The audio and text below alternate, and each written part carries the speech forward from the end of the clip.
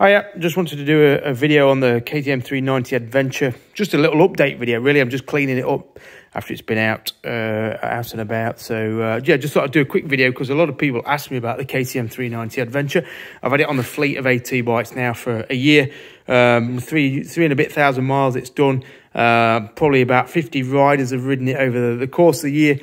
It's not winning the chart. I have a chart where people vote for the bike they preferred most. And this is about, well, it's third place with GS fourth, Himalayan first, and the CRF 250 was second, although the new 300 CRF is starting to dominate, really. A lot of people are really liking the new CRF 300, but for the KTM 390, what people really like is its road biased handling and status. I mean, it's just a really nice road bike. It's fast compared to the others. A really exciting engine, really sharp handling, really keen and engaging and crisp. And makes the Himalayan look heavy and dual-witted, makes the CRF look like a softly sprung trail bike, and makes the GS310 look a bit wheezy or feel a bit wheezy. And makes it feel a bit like, what does the 310 GS do, or what is it there for, when the 390 clearly shines so strongly on the road? And so people have really liked it as a road bike. They've not liked it so much as an off-road bike, simply because of that standing position, which I've highlighted and other people have highlighted. It's just not a natural standing position, mainly based because it's derived from the 390 Duke chassis, and they've not done enough to transform it into a trail bike configuration. You know, the pegs are canted, the bars are low, the seat's high in relation to the bars, so you sort of sit on top of the bike. And so when you're standing, you're sort of pitched forward and your arms have to tuck really far down to get to the bars.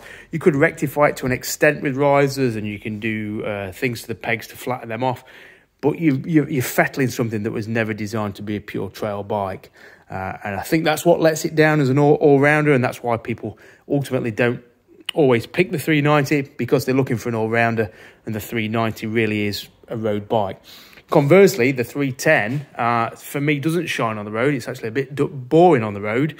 But off-road, I think it's really good. I think it's really exciting trail bike, actually. I've spent 2 days at Sweet Lamb Off-Road Centre on that, and I've spent 2 days off-road at the Sweet Lamb Centre on that. That was hard work because of the crouch riding position. Also because of that traction control, where you have to go into a sub-menu, hold down the button and close the throttle for 5 seconds. And that re-engages every time you kill the engine or turn off the key. So it's a lot of faff, where the 310 is just ready to go all the time. It's got a really nice standing position.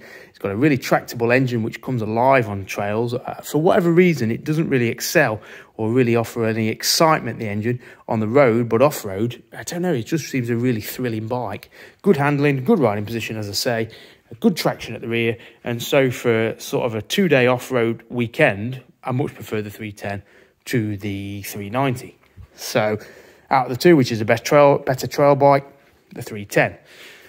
That said, the 390, when you're in the moment, when you're really wanting to push on, when you're really engaged with the bike, when you overcome that slight crampedness in the standing position by getting into a more of a racing jockey-like torque, then the 390 is really good. The suspension's excellent off-road. It carries a lot of speed on rough terrain, more so than the 310, because the suspension on that is quite cheap and bobbly, whereas on this, it's just really refined and smooth. And so it's a shame, in a sense, that they didn't sort of tailor that standing configuration better, because I think if they had, the package is there. The engine's really tractable off-road. It gives a lot of low-down chug, much more than I thought. And the suspension's really good. So, yeah. So, I think the winter project for this is to try and just improve it a little bit for the trails, just to make it more comfortable as an all-day standing position bike. But otherwise, yeah, the 390, it's impressed a lot of people. It impressed me when I took it on a 3-day camping week trip around Wales, loaded up with gear. I did a long stint on the motorway on that trip. I was surprised at how refined it felt on the motorway. It would do 80, 85, 90 flat, sort of flat out-ish. But hold that at a nice, easy rhythm. It didn't seem strained at 80 miles an hour, whereas the GS310 is very strained at 80 miles an hour. And the Himalayan over there, probably would never get to, well, it does get to 80, but with a bit of a run up. Whereas this was just nice and brisk, nice and sharp, nice and stable. It felt a bigger bike on the motorway. It sort of transformed into something more than it was when you're traveling at higher pace, which I liked. But then at the same time feels really light and agile on the back roads. So yeah, it's a really good bike, and I've got to say, out of all the bikes, it's the one that's given me least amount of trouble. The Himalayan head bearings have gone. The head bearings have gone on the 310GS, and there's electrical gremlins with the gear indicator. The CRF 250 didn't always want to start. That's given me a few little issues. 390 has been foolproof. The only incident I had was when I dropped the bike. Getting off the bike and not putting the side stand down. Don't know how I did that. And it before I put the bark busters on, just broke the lever, and that's all. But no damage to the paddles or anything. No damage to the rest of the bike. And since then, I put the bark busters on just to give it some more protection.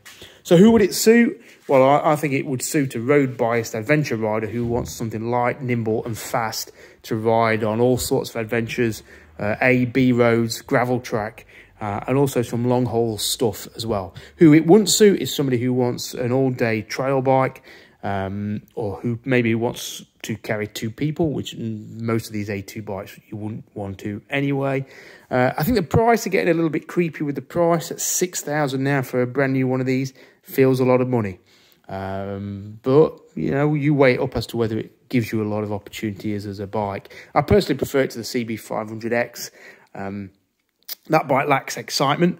The 390 doesn't lack excitement. So for me, if I was wanting a faster A2 bike for commuting road work, I'd go for the 390 over the CB500X, just because I think you'd enjoy riding it more and get more fun out of it. And also, it's a lot lighter than the 500X. So when you do good trail riding, or if you do good trail riding, it's more capable, it's more alert, more engaging, more dynamic, more capable, less intimidating. The 500X feels a big bike off-road. The 390 doesn't. The 390 feels like a little 125. So, yeah. Cast wheels, I don't think are an issue, really, unless you're going real boulder hopping, which you're not going to on this bike. I did look at spoke wheels, but your best part of £1,000 just for some spoke wheels, which are tubed. So then you've got the issue of if you get a puncture. So I'm leaving the bike pretty much as stock. I'm just going to sort over the winter the foot peg position out and put some bar risers on just to see if I can make it a little bit more comfortable. But other than that, as I say, it's been a popular bike on the fleet. It just lacks that all-round appeal, which means it's getting pipped to the post by the Himalayan or by the 300 Rally. So, yeah, yeah, that's it, KTM 390 Adventure. It's certainly worth trying one.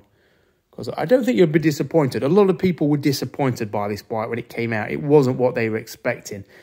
And I think that's what took the wind out of its sails. And I think it's a shame because the bike they've actually produced is a good bike.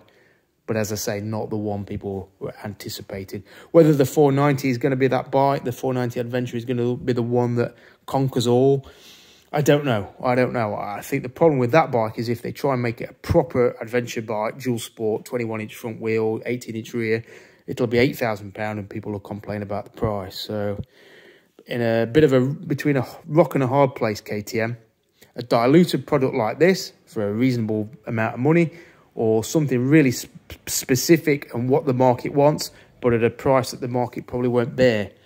Yeah, tricky one. Let's see what compromises they find. That's it. 390 KTM Adventure. Cheers.